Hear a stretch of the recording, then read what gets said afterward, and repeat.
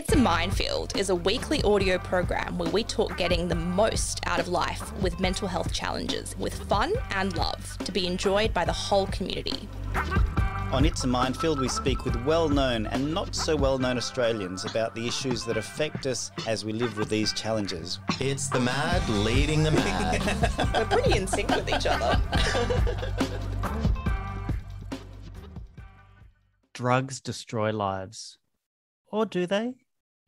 When I was a kid, I remember being told to say no to drugs. It was on telly a lot. We're told that some drugs are evil, like ice and heroin. However, in the 1600s, the demon drug was tobacco. In fact, Pope Urban VIII issued a worldwide ban on smoking based on the logic that tobacco use makes people sneeze, which too closely resembles sexual ecstasy. For some people living with mental health issues, the impacts of drug use can be devastating and even fatal. However, for some, intoxication can also be a source of joy, inspiration, and self-knowledge. My next guest knows a lot about drugs. Professor Nadine is the director of the National Centre for Clinical Research on Emerging Drugs, as well as being the clinical director of the Alcohol and Drug Service at St Vincent's Hospital in Sydney. Nadine has had over 25 years' experience in the addiction medicine field and is considered one of Australia's experts. After gaining her medical qualifications from the University of Melbourne, she acquired her Masters of Public Health from Harvard and her PhD in Public Health from the London School of Hygiene and Tropical Medicine. She has previously worked for the World Health Organization, the United Nations High Commissioner for Refugees, and the United Nations Office of Drugs and Crime. Nadine, thanks for joining me. Thank you, Leon. It's great to be here. You've dedicated your career to working with alcohol and other drug use. Where did that interest come from? As a human, actually, primarily. When I studied medicine, I initially thought I'd do epidemiology, public health, and then I had a friend that was working in drugs and alcohol, and his job sounded so interesting. And he said to me, the privilege of hearing people's stories is the thing that really excites me. And that's true. So that's more than 25 years ago, I decided to go into this area, and it's true. Every day I feel that same privilege of hearing people's stories. And it covers, this area of medicine covers everything that I like. So social health, public health, medical health, mental health. And also I live in the world and come across people in my daily lives that are using drugs in various different ways to enhance their lives or even have problems with their lives. And so like perhaps many people in Australia, I have also people in my family that are touched by substance use disorders in a more severe way as well. So I work across that spectrum of, I think you said joy, through to despair. What an incredibly refreshing answer. Why do people use recreational drugs? Great question, but can I take the second part before the first part? I myself have a bit of a problem with the term recreational drugs because I don't really know what that means. We use a lot of drugs or substances in our lives. Some of them are prescribed, some of them are legal, some of them are illegal, some of them are quasi-legal. And some of the drugs that we might call recreational, people use for occupational reasons. So I'm thinking particularly like methamphetamine that can keep people awake when they're working shift work, and they wouldn't see anything recreational about that, it's work-related. Yet it would be kind of classified as recreational use because maybe they're not running into problems with that. They just see it as very utilitarian. So if you focus on why do people use drugs for recreation, you've already answered the question. Why do people use drugs for fun? Because they use drugs for fun. And when you look at something like the National Drug Strategy Household Survey, where the government asks a representative sample of people around Australia, why do they use drugs? Most people say for fun, for enjoyment, for curiosity. And there are a few people that we know, and we all probably know in our social worlds too, that use because they're kind of stuck using them. If they don't use them, they feel pretty awful and they feel out of control with their use. But most people aren't in that category. Most people are using for other reasons. Do you think some drugs are more problematic than others? I do think different drugs carry with them different problems or risks associated with them, and for different people. So for some people, they might be particularly at risk of certain harms associated with some drugs. But when you look at a population perspective, I think tobacco was the drug that caused the most harm in Australia for a long time. And in the 70s, around 50% of the adults smoked at that time. And it really was responsible for a lot of heart disease and lung disease in the country. So that's a big problem. So is that a problem drug, or is it the way that we use it? And there have been efforts to rank which drugs are more problematic over other drugs. And in the end, the way it's ranked is usually by asking a bunch of experts what they think is more problematic and what isn't. So, what are experts saying? Is there a general consensus? So experts really think opioids and alcohol are pretty harmful. Okay. And opioids are interesting because we know that opioids, so when I say opioids, I mean drugs that are related to the opium poppy. Yep. So drugs that come from the opium poppy are called opiates, and drugs that are similar to that are called opioids, and they act on the opiate receptor in the brain. Yep. And they're a really useful class of drugs. They work for pain relief particularly, and without them, we can't manage pain very well. Some of our strongest painkillers are opioid drugs, so they have a genuine purpose. And then some people might run into problems with dependence on the drug, and then when they don't have it, they feel really sick. So when you throw all those drugs in together and say that's the most dangerous drug, I think you've got to tease out what you're talking about, for whom, what drug, in what settings. So if people are injecting, they might be exposed to some of the other harms that are associated with injecting drug use, particularly if they're in countries where you can't get clean needles and syringes readily. So you have the risk of HIV transmission, hepatitis C transmission, and just it's the drug, the context, the way people use it, and the route of administration that will all contribute to harms associated with the drug. But ranking one drug over another is a difficult exercise, I think. It is a difficult exercise and probably a futile exercise, because that answer could change in different societies at different times for different reasons and for different people too, you know? And I think right now in Australia, alcohol is still our biggest drug problem, and we still don't really talk about it like a drug problem. Yeah. I'm happy to disclose I've used a lot of drugs. The one drug that was the most difficult for me to control and stop was alcohol. Why is that? What do you think that's about?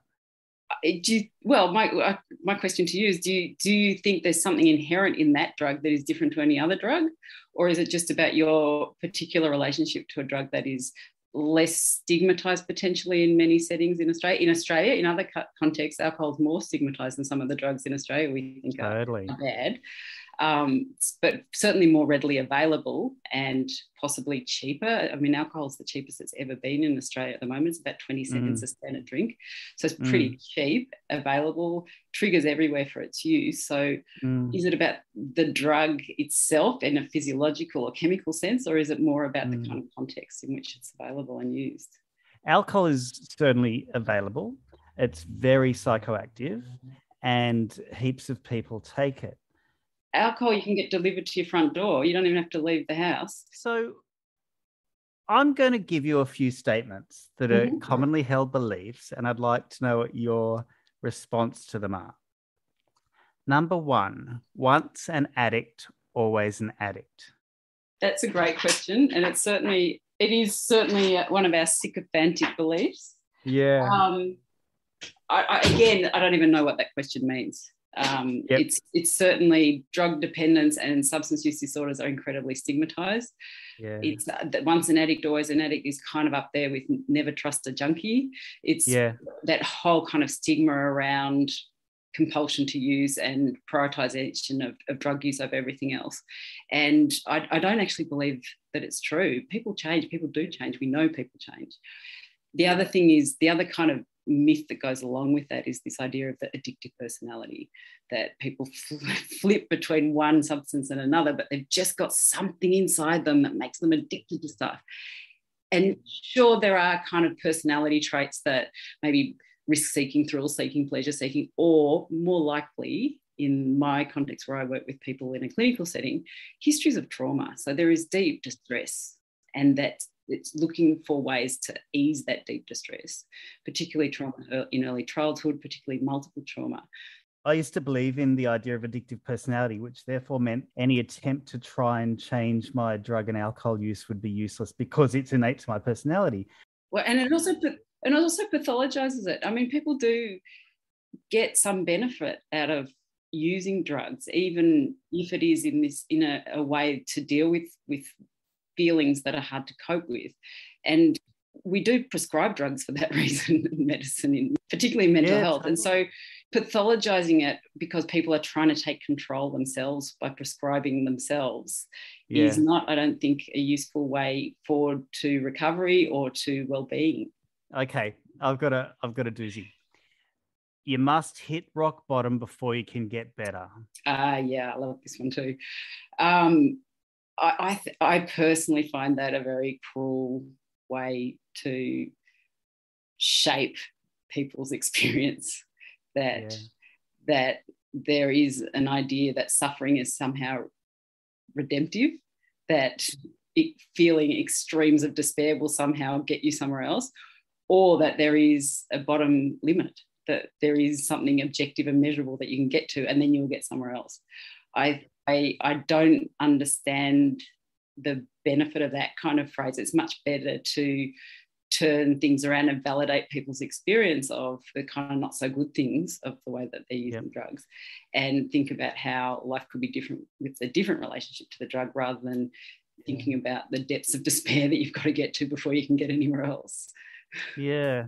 And I mean, to be really blunt about it, there is a rock bottom, and it's the morgue. You know, that's where I see a real danger in that sort of belief, you know. What's the relationship between drug use and mental health? There's drug use and mental health, and drug use and mental illness. There are bi-directional relationships, obviously. And I mean, interestingly, if you look, I think it was the Gay Community Periodic Survey where they interviewed people about their drug use and their mental health.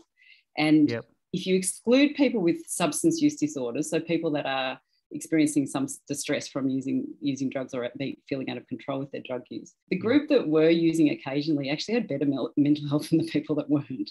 Really? Self-reported mental health. So I'm not saying that that's the key to mental health, but it's all drug use doesn't necessarily have a negative impact on your mental health. People with mental illnesses some mental illnesses might find that some drugs are particularly negative for their experiences. And so I'm thinking people who might have a psychotic disorder and then use drugs that are known to be pro-psychotic, like the stimulants or like cannabis, then that it might make the mental illness worse, or might mean they need to take more antipsychotic medication. I think the big one that most people around Australia would have probably quite a lot of familiarity with is depression and alcohol use. So has a very bi-directional relationship. So people who are depressed drink more, people who drink more are more depressed. And so that's the relationship between mental illness and drug use. But at the same time, some people with diagnosed mental illness will say they really do need their regular cannabis or regular some other drug to help them with their mental health. So it's a really individual experience as well. Yeah. And you wonder about the place of occasional party drugs with party social settings, and how people report how exciting that is for their mental health and how it is a boost for their mental health and well-being, and the place of drug use in that as well. So there's a lot of different aspects to that relationship between mental health, mental illness, mental well-being, and various substance use. Is there a line in the sand? How do you know when drug use is problematic for yourself? Yeah, that's a really great question, and that's the kind of red flags that you need to be looking out for yourself. So the kind of mental and physical checkups and identifying where there's a relationship to your drug use for that is something that we spend quite a lot of time working on. So, for example, with methamphetamine, actually, we've just developed an app to help people exactly to ask that question for people using methamphetamine. How do you know when? I mean, methamphetamine itself as a drug has cardiovascular consequences, can cause a whole range of strokes in people. So it does have effects as a drug. But to ask that question about when does my methamphetamine use might be a problem, we developed an app to help people kind of track how much they're using and whether they're having physical or mental health problems associated with that use, because it is hard to tell when you're inside it. It is really hard to tell. And sometimes a check is your friends. Yeah. So if your friends are saying, hey, are you sure? You seemed a bit not yourself. That's kind of a good flag. And the other thing is, I think the sense of compulsion, the sense of loss of control. So if, for example, if you've got a job that is Monday to Friday, and then you're using whatever substance you'd like to use on the weekend, and then you notice you're using it on the Mondays and the Tuesdays, or you can't go to work on Monday and Tuesday because you're recovering from whatever happened on the weekend. They're kind of external red flags that you can keep an eye on. By the time you've lost your job, that's a big red flag. Yep. Or relationships, lots of arguments within your relationship, then check back and see if there's any relationship to your drug use or coming down from your drug use, recovering from it, being intoxicated. And then your physical health checkup. Going to your friendly GP and saying, I'm doing this, can you just give me some feedback about whether it's having any effect on me yet? How do you think we can be better allies for drug users? I think, look, the biggest thing is to take away the stigma and the judgment. So often I think we have a very inconsistent approach to the various drugs in Australia. So legal drugs and illegal drugs seem to be classified differently. And then within the illegal drugs, there are some that are somehow more stigmatised than others.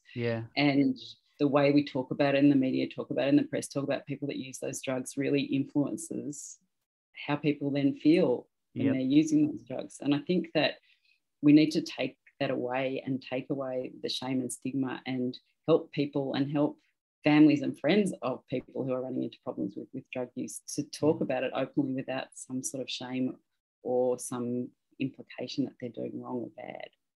Why do you think the stigma's there? Because that's a really common thing, that for some people there's a real morality attached to drug use. What's that about?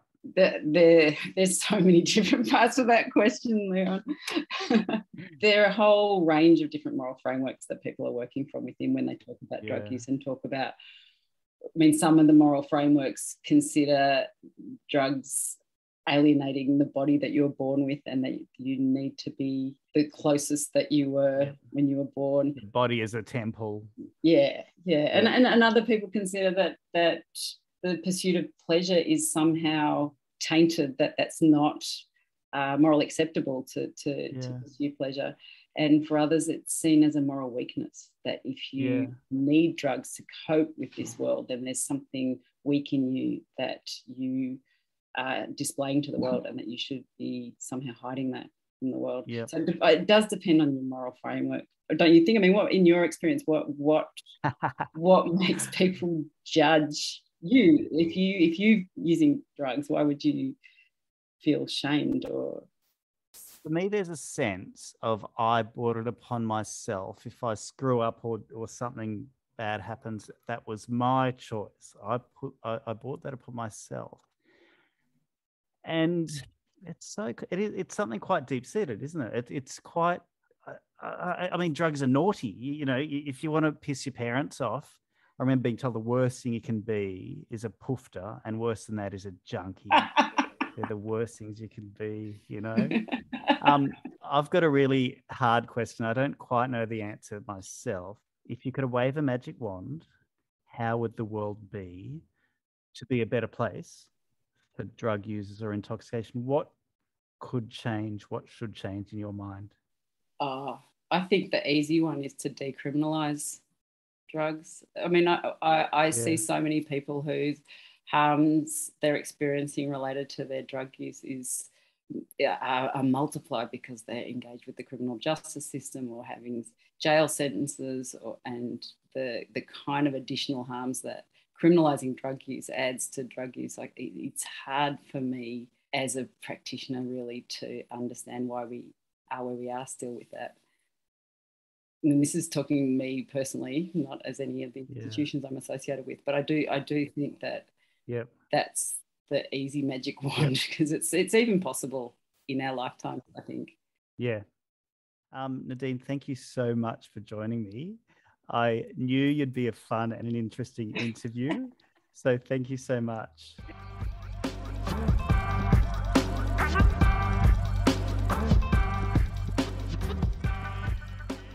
Welcome to Club Mind. This is a segment where we ask three people their responses to the interview they've just heard by Nadine Ezard. Today we've got Roy, Bill, and our friend Kaz, who you know. Can I get you to introduce yourselves and where you're calling from? I'm Leon from Gadigal country of the Eora Nation. I'm Bill. I'm in Padstow, but I belong to the Gamilaroi and Yuin Nation. Hey, Kaz here on Gadigal land of the Eora Nation. I'm Roy, and calling from Adelaide, the Ghana country. Thank you for joining Club Mind. Now, the first question I have is, what do you think about Nadine's approach?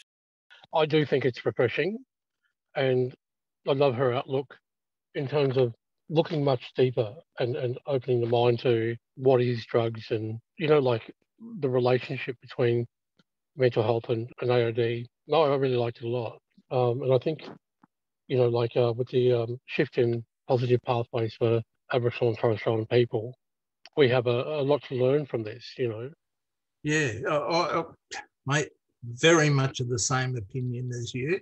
Her ideas are very refreshing. There was a question that was once asked of me. It was, who would you like to be operated on if you had a choice between an alcoholic and a heroin user? And I was a bit naive. I said, well, both I don't think I'd like to be operated on. But the truth of the answer is, if you give an alcoholic a drink, their nerves are steady.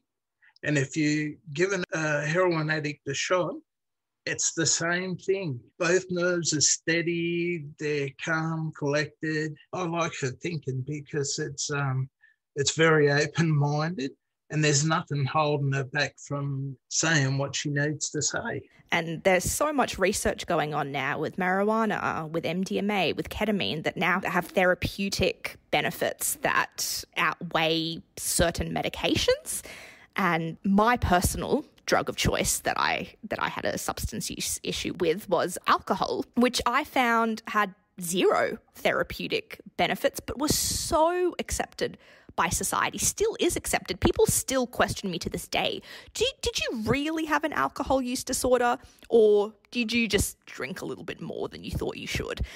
So it's like I feel like alcohol is the only drug that that you can be addicted to and have a substance use disorder, and still people are like, nah. It's so socially accepted. You're fine. You're fine. It's the only drug you have to explain why you're not taking. And I'd love society to change their mind about that because, alcohol really ruined me. And I ended up in emergency with stabbing liver pains, vitamin B deficiency, my whole life in shreds. And still people saying, you know what, you sure you don't want to have a drink? It's so much fun. And people saying, we miss you being drunk. I mean, as I said in the interview, I agree. Alcohol was the biggest problem for me. And yet I'm thinking, what would Nadine say? And maybe Nadine would say alcohol does have a purpose in something like celebration, in socializing. So maybe alcohol's not only bad, but it's your relationship with alcohol is bad, like mine is. Mine was. So, I mean, I was interested that when I said to Nadine, what's the relationship between drugs and mental health? She said, okay, the relationship between drugs and mental health, and described the positive relationships on drugs on mental health. And then the relationships on mental illness, very wisely. So she listed a number of benefits of illicit/recreational drugs. What did you think about that? Yeah, look, I'm just thinking about, like when I'm at home, we all get together up in Cairns, far north Queensland. It's not unusual to go through 7 cartons of beer in one night. And, like obviously we stay awake until 12 the next day. But I mean, I'm 44 years old, so I can only have a 6-pack these days. But, like to put it in perspective, Alice Springs has the biggest renal failure unit in the country. Yeah, I mean, we relate it so much to having a laugh, having a yarn, from where I'm from. We do become concerned when a family member does, look at recreational, using other harder drugs, like it does become very concerning. So it is very much accepted. And yeah, I'm not sure if that answered your questions. This is something that I was thinking of. Well, I think you did answer my question, because what you said, I think what I heard was that alcohol has a positive use. It causes socializing, it causes community, and in weighing the risks for you presently, maybe it's kind of worth it, and maybe that's not a problem. Yes, that's true. I mean, and like it sounds like a lot of alcohol, but I mean, it's in hindsight, so a lot of fun memories, and we still keep our culture close to our heart. But I'm talking about A-grade football players who the following day may go out there and play the best games of their lives. But it's good just to connect on that level. Yeah. What do you reckon, Bill?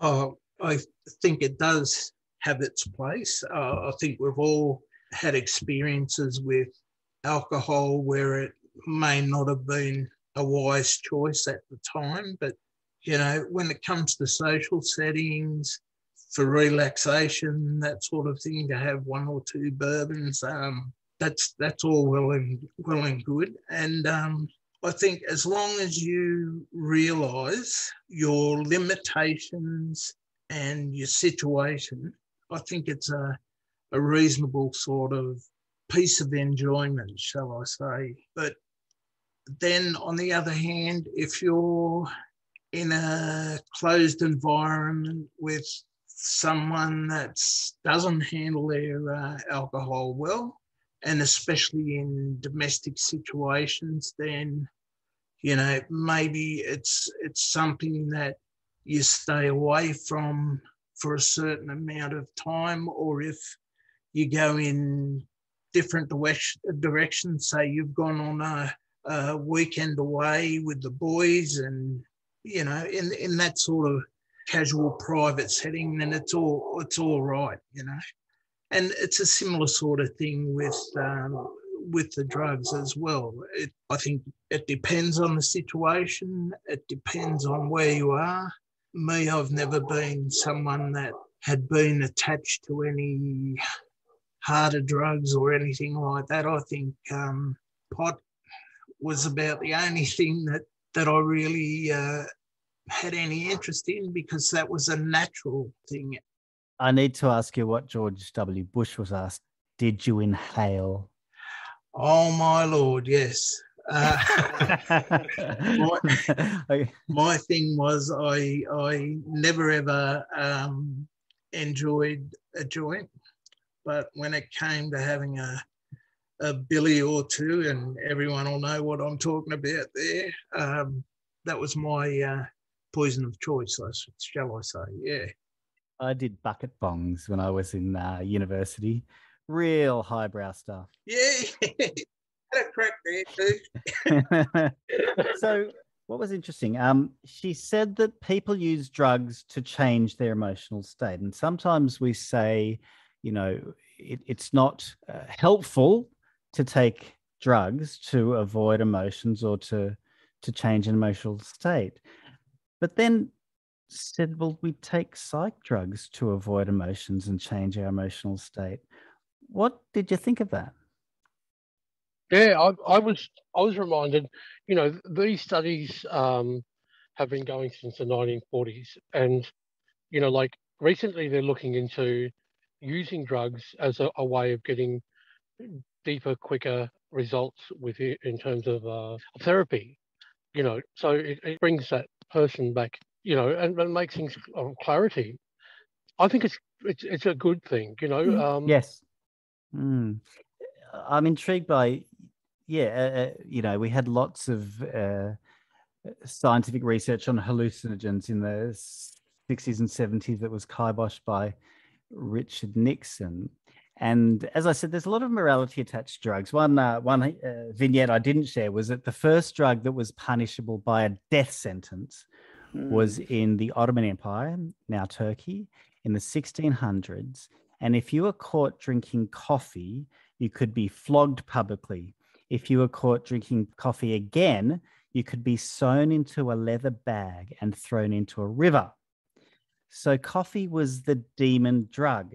Now, why do you think different times there's different drugs that are demonized? I'm going to suggest in the 70s, 80s, and 90s, heroin was a demon drug. Now it's ice.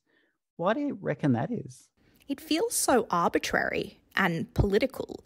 And I envision a society 50 years from now where we frown upon psychiatric medication because it'll be the least effective way of treating mental illness.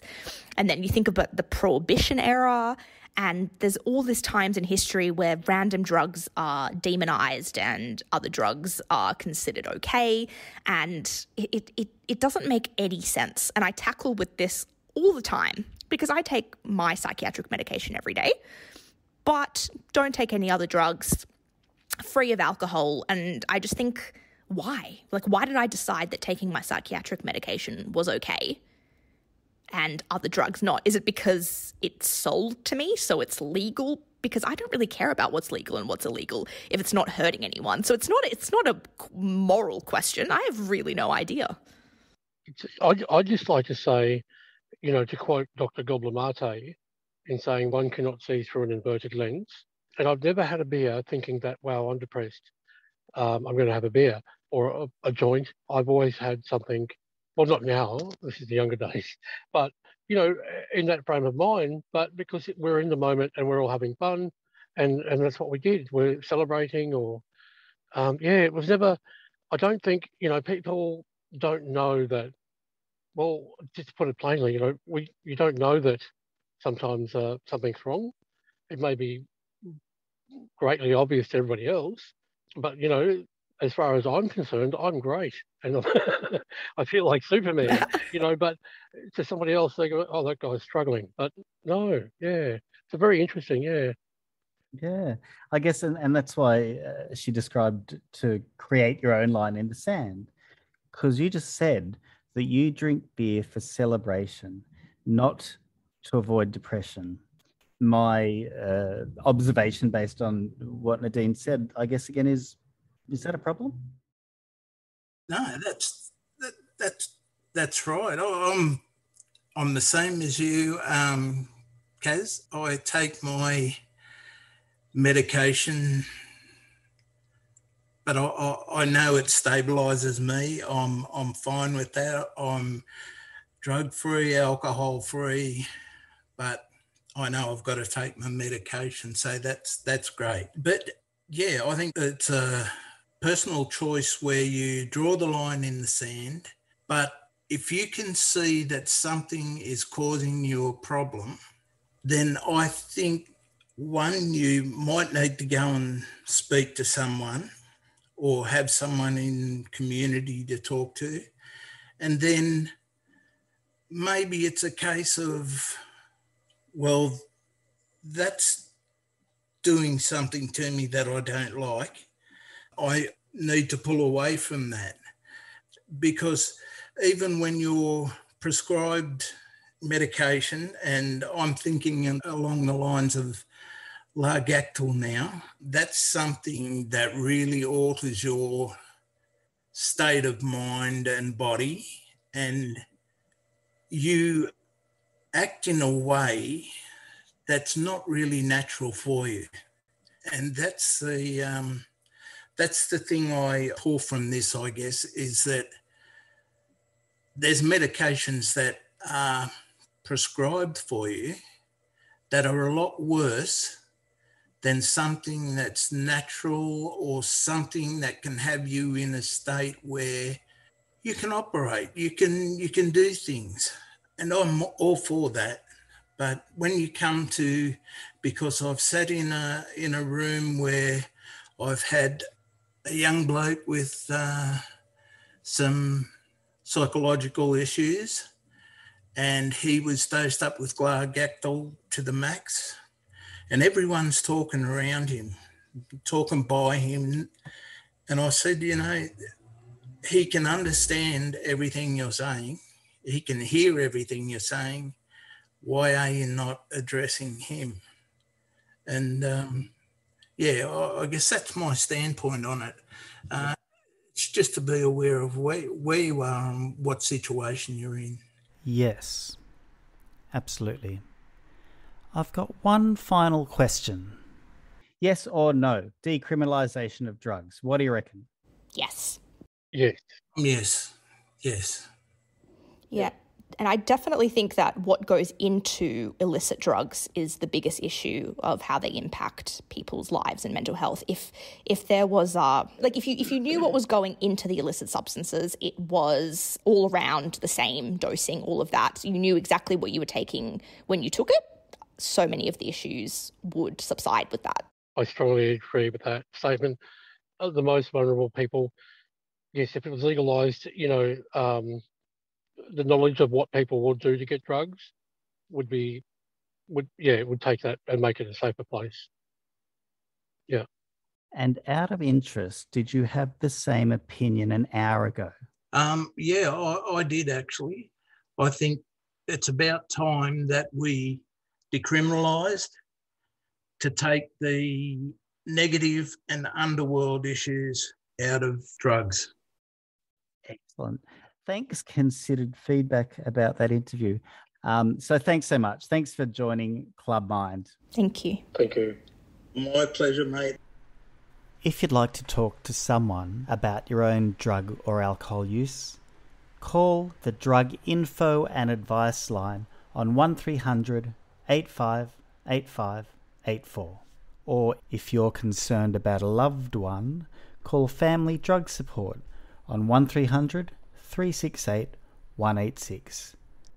That was Club Mind, hosted by me, Leon Fernandez, with panellists Bill, Roy and Kaz, reflecting on the interview with Professor Nadine Ezard. See you next time.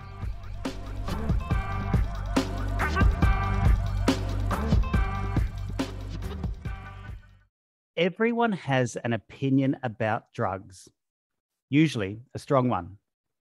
For many parents, the thought of their children using illicit drugs is terrifying, and therefore, politicians who are tough on drugs can be appealing. My guest today has some very strong opinions about drugs. Tony Trimmingham lost his son, Damien, 24 years ago to a heroin overdose. Since then, he's been busy. Tony started an organisation called Family Drug Support. He's been a counsellor and group leader for over 30 years and has assisted many families who suffer the impact of alcohol and other drugs. In 1998, Prime Minister John Howard made him a founding member of the Australian National Council of Drugs, the principal advisory body to the federal government. In 2005, Tony was honoured with an Order of Australia Medal for his work in the community. Unsurprisingly, he's been a very vocal activist around issues relating to drugs. However, his position might not be the one that you'd expect. Tony, thanks for joining me. You're welcome, Leon. Firstly, tell me about Damien. Okay, well, Damien was my son as a young man growing up. He had a lot of friends. He was very active in sport. He was a state champion athlete and a representative footballer. Right. He was interested in music, the theatre, and as I said, he had literally hundreds of friends. Yeah. For instance, at his funeral, there was about 400 people came from different activities that he was involved in. I wouldn't want to paint him as a goody two-shoes because he also got himself into, a bit of trouble when he was a teenager. Mm-hmm. He got involved in graffiti at one time. But generally, he was well-liked. He was well-liked by not only his friends, but also his friends' parents and his teachers. So he was doing well. He was, I think, headed to be a leader in some fields. I understand he was into the Greek god Dionysus. Oh, he was? Yeah. And even more than an interest, maybe an obsession with it, which is interesting. It's very interesting. Dionysus is the god of fertility and growth, but also of wine and mirth and a bit of hedonism as well. Exactly. Yeah. Tell me what happened with Damien. Well, as I said, growing up, I think he was a bit of a risk taker. He was into a lot of things. He had a soft spot for the underdog. He looked after kids at school who were bullied and kids who didn't fit in, as well as the popular crowd. He was definitely one of the popular kids. It sounds like the way you were describing it, he had a interest in social justice, in connection, in curiosity, in adventure too. And these are really cool attributes. Yeah. So then things didn't go so well. What happened next? It was 1996 that I realized there was a reasonably serious problem. He was 21 at the time. Yep. He just basically said, the shit's hit the fan, Dad, I'm on heroin. Mm. And I just got this almighty shock, like it was the last thing I expected. Mm. And then when he told me the impact it had had, how much money he'd spent, Yeah. and the fact that he owed a lot of people money and that he'd stopped paying his bills and he'd sold all his stuff, that was a real shock. And I went through the emotions that I've subsequently discovered that most families go through. Yep. The three main ones being fear, guilt, and grief. Yeah. But what I expressed that morning was anger. Yep. Which again is fairly common, that we use anger, which is the masking emotion, often to cover up those others. And I told him what I thought of him. And then I just it all hit me, and I just sat down in the chair and I couldn't move. Yeah. After a little while, I got up, I grabbed him by the collar and I said, we're going to beat this. And I spent the next few days trying to get help, trying to get support. And that was when I realized something else, and that was that there wasn't much support. Yes. Particularly for families. Yep. There was a complete lack of empathy, I thought. Yep. So I just kind of locked that away, but it didn't help me at the time. Yeah. So there was really no help for me, and even people I knew, friends and people from work, etc., they were quite negative about it. They said, "Look, he's going to bleed you dry. You've got to be tough. You've got to really tell him he's got to ship up or ship out." Yeah. At the time, I was really confused. Mm. I kind of thought that maybe that was the way to go. Yep. But just totally abandoning him and saying something like, "You can't come back here until you're off drugs." Yeah. I really wasn't prepared to do that. Yep. I was getting nowhere. The people who were supposed to support families weren't supporting me. The treatment services were giving me these messages, and even my friends and colleagues were saying the same thing. Yep. The person who was different was my daughter. Right. She was three years older than Damien. She just said, "Send him up to me." She was living in the Blue Mountains. She said, I'll detox him." And so I did. I packed him up on a train and off he went to the mountains. And 9 days later, I get a call to say he's detoxed, he's withdrawn. Huh. And yeah, I thought we'd won. I thought we'd beaten it. Yeah. But of course we hadn't. Yeah. All that had happened really was that physically he'd withdrawn. Yep. From the drug, but he hadn't stopped thinking about it. He hadn't stopped the emotions, but he did start using a lot of alcohol. Right. And so I wasn't really as much concerned about that as I had been about the heroin. Mm. But in reality, it was terrible. He was using so much. The next 12 months were an up and down sort of ride for him. He was fairly happy-go-lucky, and he was doing a lot of positive things, and he got a new girlfriend. But then what I discovered later, reading through his documents, he used to feel very black and bleak. And it was on one of these occasions, of course, that he died. And that day, which was the 24th of February 1997, and shot up for the last time at 10:15 that night. Mm. So he was taken to St. Vincent's, pronounced dead on arrival. And then we had a funeral to organise. Mm. And all the support we had, and people saying positive things, I just felt uplifted by that. But then, of course, it kind of dissipated. Everybody who knew we went back to their own lives, which is normal and expected, but that's when it really hit me. And the physical pain that you experience in that time immediately after, and for quite a long time, it really is awful. Is the only way to describe it. And that goes on for quite a long time. And some days you'll wake up and you'll kind of feel reasonably normal. You won't think about it, but then in the middle of the day or sometime later, it'll hit you again, and then it kind of compounds. And we've worked out some ways of assisting families through that. Yep. One of the things we did with Damien was we bought a huge candle, and on those occasions we light the candle, and it's just a kind of acknowledgement. And a lot of families have done that same thing and find it helpful, but it doesn't take away the pain. Yeah. And it's now 24 years. Yep. So has the pain gone away? Well, the burning intensity of it has. Yeah. They say time heals, and it doesn't heal, it changes. Yeah. Yeah. And you took an interesting path, because with that searing pain and grief, you decided to work and support families and help people get the things that you didn't get.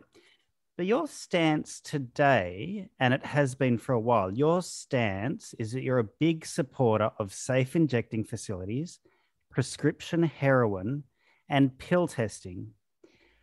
These are considered quite small liberal positions. How did you arrive there? The first thing, I suppose, that changed my thinking on this was, and of course I was talking to doctors and medical experts, and they were saying that there's no need for people to die from overdose. Yep. They can be revived, sometimes with oxygen, and if not, then there's naloxone, and there's a way that we can revive them. Yeah. So as long as we are aware the overdose has occurred, we can bring them back. And so I thought, well, this is a pointless death. This is someone who's died who shouldn't have died. So that was one of the first things that started to make me think. Then, of course, it was the attitudes. And I'd already realised that with the attitude of the police and the people at the mortuary and that it didn't seem to count. Yep. He was just another drug user. Yeah. There is that community attitude of if somebody dies from drugs, it's their own fault, and yes, and society is maybe better off without them. It's a terrible thing, but that's the way a lot of people think. So yeah. Realizing that people thought that these people were criminals and sinners in some churches, that was something I couldn't take either.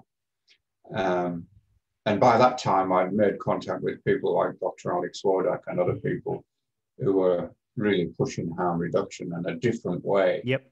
And so I became interested in that. And one of the governments that was doing something progressive was the ACT government, and they'd put together a proposed trial for prescribing heroin, similar to what was happening in Switzerland and the Netherlands and other places. And so I became intrigued by that.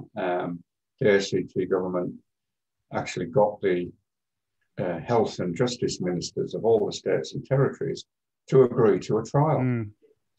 A day later, John Howard, the Prime Minister, canned it. Yes, I remember that day, actually. Yeah. It sends the wrong message. Yeah. But that was the end of it. Yeah. They made a decision and that was the end of it. So I was angry about that.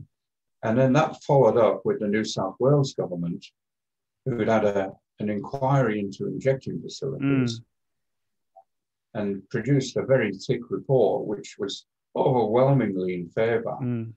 But again, the government said, no, we can't do it. We're not going to do it. Because on top of my anger about the other things, I wrote a letter that night and I described my son as a junkie lying in a back alley. And then I described a funeral where 400 people praised the young man that they really liked. And I said, this is the same person. It's not a statistic. And I went to see my local MP, who was happened to be the opposition leader in New South Wales at the time.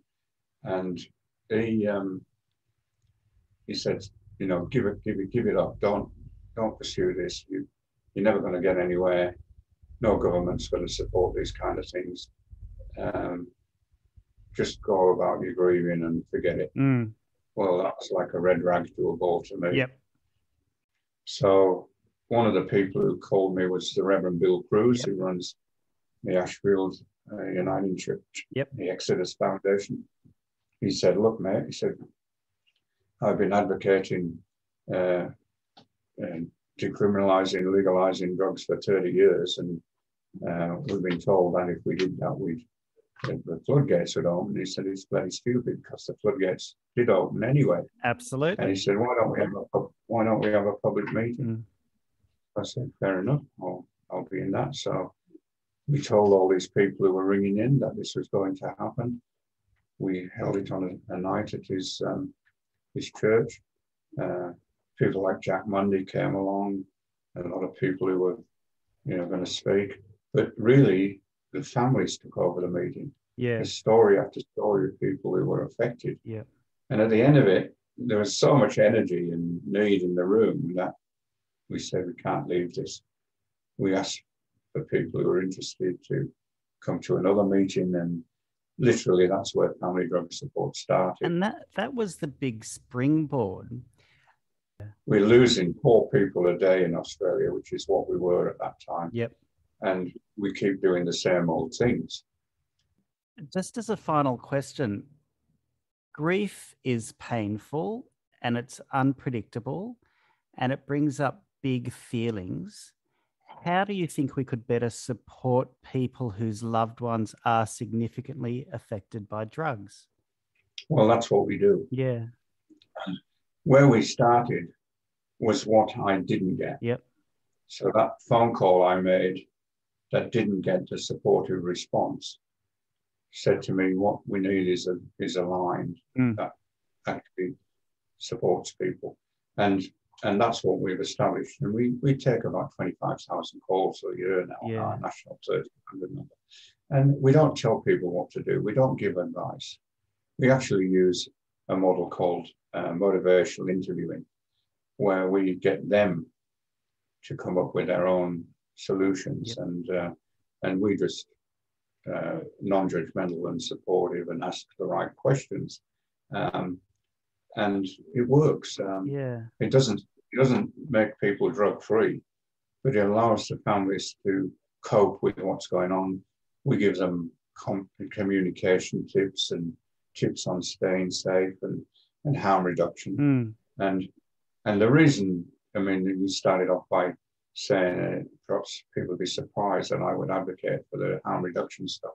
Well, no parent I've ever spoken to likes the fact that their family members are using drugs. Everyone would wish that they were off them. And a lot of their motivation initially is to get them off.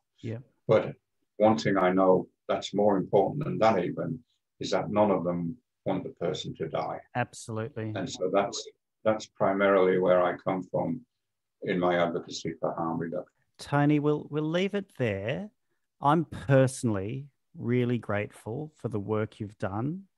It's affected my life in a very big way, and for that I thank you. And I think on behalf of many people, you've done a great job. So thank you so much. Thank you, and we've still got a long way to go though. If you or a loved one are affected by alcohol or other drugs and you want to talk with someone, you can contact Family Drug Support 24 hours per day, 7 days a week on 1300 368 186. We have also listed a number of other organisations on our website that you could reach out to. Through the determination of people like Tony Trimmingham, Australia's first medically supervised injecting centre opened in Sydney in 2001, and there have been over 9,000 overdoses managed without a single fatality. Since then, Melbourne has opened one in 2017 and managed 271 overdoses in the first 18 months. Drugs can have a devastating impact on people's lives, but things do not have to remain this way. The evidence is irrefutable. The war on drugs hasn't worked, And if we continue approaching drug use as a legal issue rather than a health issue, things will not improve. A different approach is possible.